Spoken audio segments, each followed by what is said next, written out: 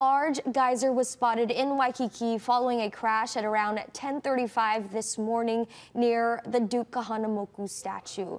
Witnesses sent us this video showing water shooting high up in the air.